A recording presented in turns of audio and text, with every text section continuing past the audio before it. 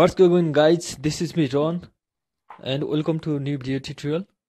In this video tutorial I'm gonna show you how to insert, delete, update and view data in datagridview using MySQL database in Visual Studio 2015. So let's start. Before getting started with this video tutorial, you need to download any server application like WAM server, JAM server, whatever server application you want to install. These two server applications are free, and check out the link in the description section. And you need to also download two application. One is MySQL for Visual Studio and the another one is MySQL connector for .NET. Check out the description section. The link is provided in the description section of this video. So let's start. Open up your Visual Studio, go to File, click on New and then click on Project. Select Windows and then click on select Visual C# and then Windows and then click on Windows Form Application. Then give the name of your project like, and then click on OK.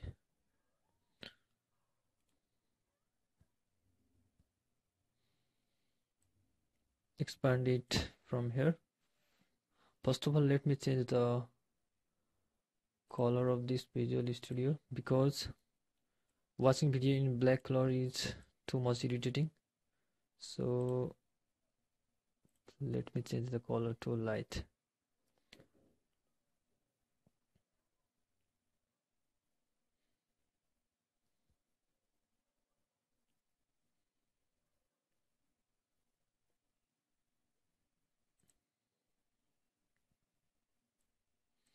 So we are going to insert roll number, name, address, phone and then email. So we need to drag and drop 4 level.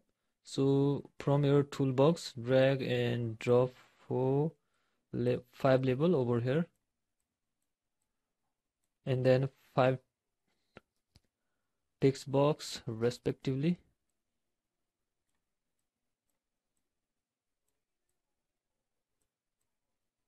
And then 5 button.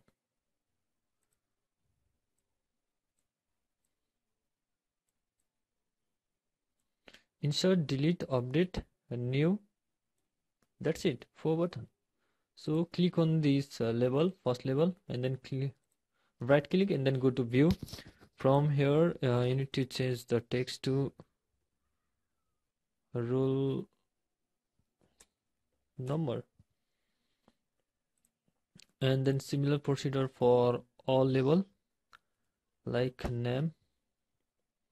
Here goes the roll number, name, address,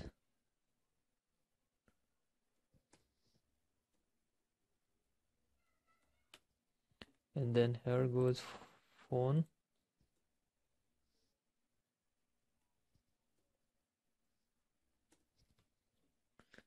and then here goes email.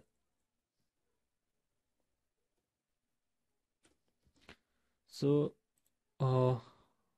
click on any text box and then right click, go to property, and then from property change the name of this text box so that you can remember the name of this text box while we are programming. So txt role, and then for name here goes txt name. Similar procedure for all other text box like txt add, and then txt phone, and then finally txt email. Now click the button and then go to button text property and then change insert,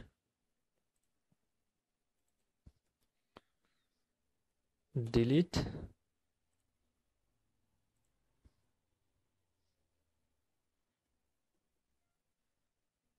update, and here goes new. When you click on this button, this all text field should be empty. So also you can change the font size of these label and text box from here. Go to font, expand this font, and then you can change the font size from here like 14, and similar for all other label and text box. So that's it, our designing part is completed. So after installing your server application, open up your server application, run your server application, and then open up your any browser that you are using, and then type localhost or 127.0.0.1, and then click on php myadmin.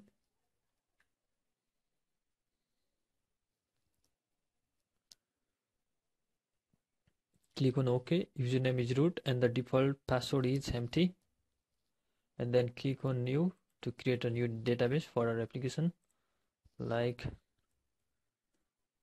PROJCT project MySQL, and then create table, and then number of column is 5. Click on go. Now here goes roll number, here goes name, here goes address, here goes phone, and then finally email.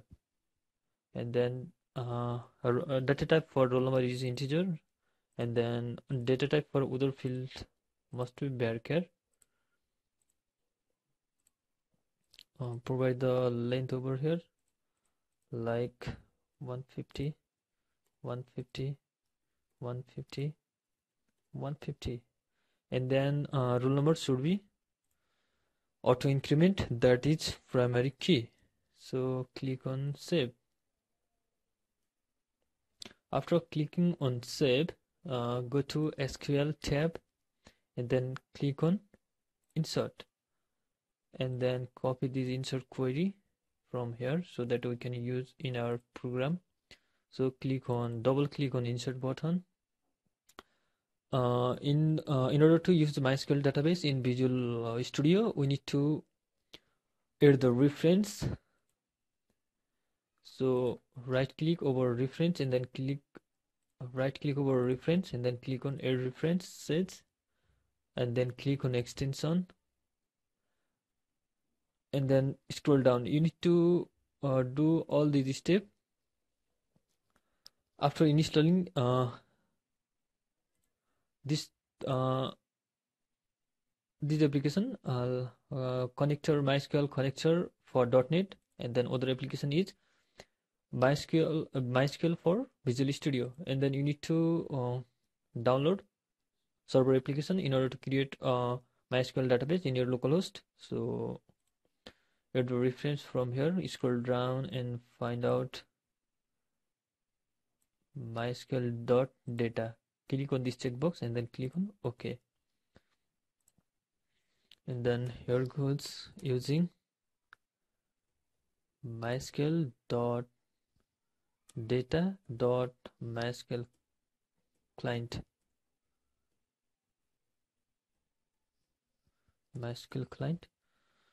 Again, you need to connect your database. So go to Server Explorer from here. Here you can see Server Explorer. Right click over data connection, and then click on add connection, and then from here change the data source to MySQL. If you are using professional or ultimate version of this Visual Studio, you may see this option MySQL database. Otherwise this option may not be appear. So in order to appear this option in your Visual Studio, you need to download this application MySQL for Visual Studio. So after installing this application, you will be able to see this option over here. So click on MySQL database, and then click on OK. So server name is localhost, username is root, password is empty. Select your database from here.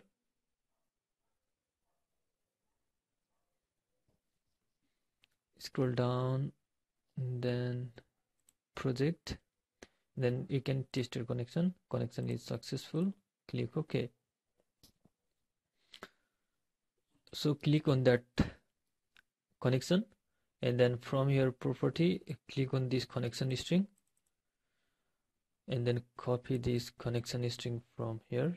So we are going to write the query over here. MySQL connection con is equal to new MySQL connection, and your connection string go over here. That's it. And then MySQL command cmd is equal to, let me zoom this, let me increase the font size so that you can watch the code properly, like 16.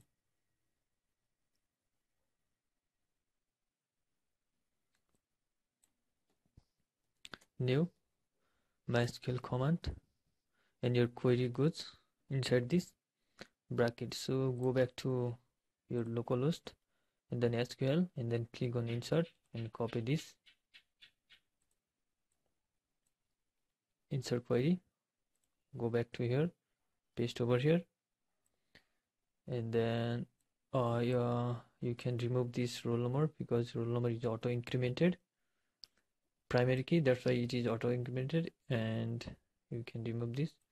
So inside this value field type 2 single quotes, inside 2 single quotes, 2 double quotes, inside 2 double quotes, 2 plus sign, and then here goes txt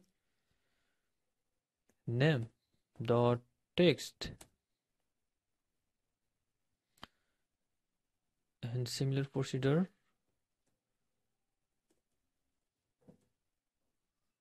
txt add dot text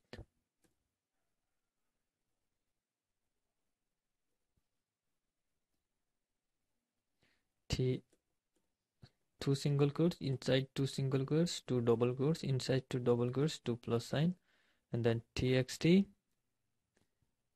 phone dot text, and then here goes 2 single quotes, inside 2 single quotes, 2 double quotes, inside 2 double quotes, 2 plus sign, and then inside this 2 plus sign txt email dot text.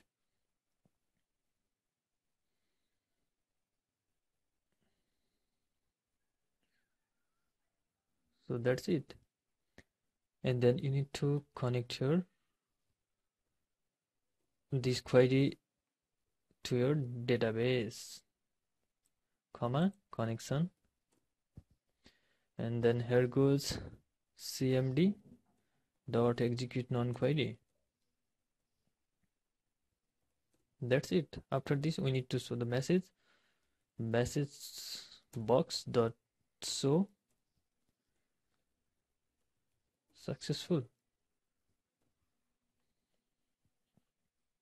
Click on start.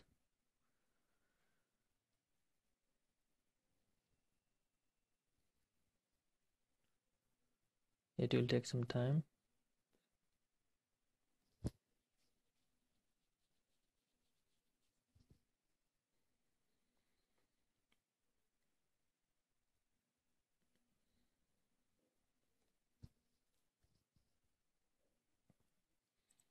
Like name,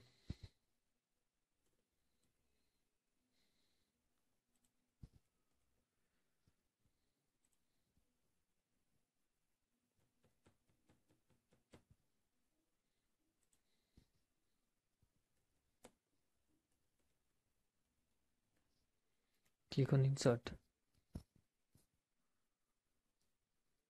Very good, some error. connection must be open and valid. So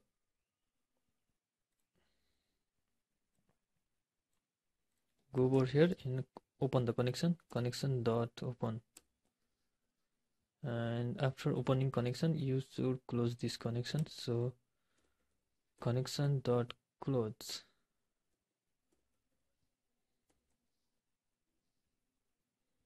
So run your application.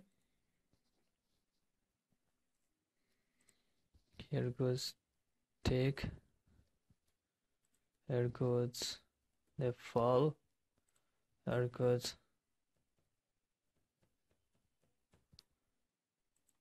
I type this phone number randomly. This is not my number.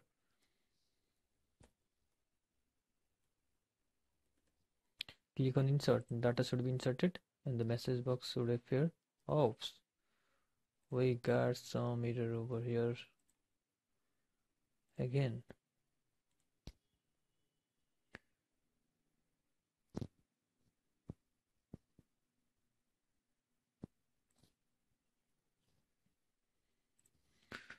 We got error over here, like this may cause its error.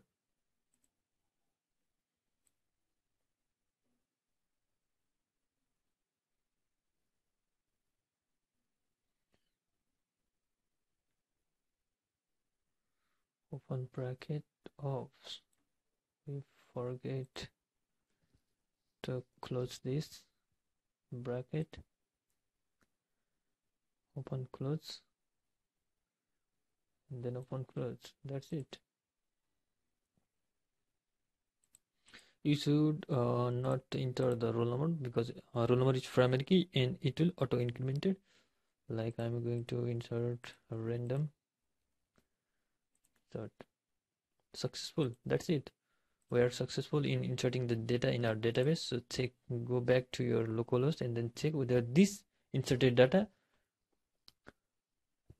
is inserted in our database or not. So that there you can see our data is inserted. So that's it in this video tutorial, guys. In next video tutorial I will show you delete, update and view or display database in data grid view. So thank you for watching this video. See you in the next video tutorial. Bye bye.